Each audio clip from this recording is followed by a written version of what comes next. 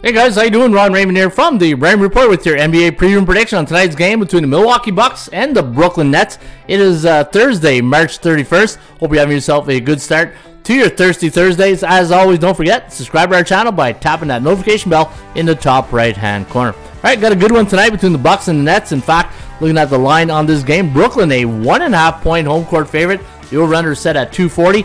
ATS Forecast Computer Pick sees a 4-point victory for the Brooklyn Nets. 115 and 111 the over-under to land on 227.4. So we do like Brooklyn to win the game straight up. And looking at their last 10 games, 7-3 straight up in their last 10, 5-5 against the number, and also 5-5 when it comes to the total. And for the Milwaukee Bucks, 7-3 straight up in ATS, and 60% of their last 10 games have gone under the total. I did have the Brooklyn Nets at minus 0.2, so pretty much fair market value tonight on the Brooklyn Nets. And the Milwaukee Bucks, I had them listed at minus 3.6, so pretty good value here on the Bucks at plus 1.5. The chances of winning the game straight up favors the Brooklyn Nets at 45.4% compared to 43.9%. So basically a coin toss right there. And the chance of this one going over the total tonight in Brooklyn is sitting right now at 57% on the percentage play.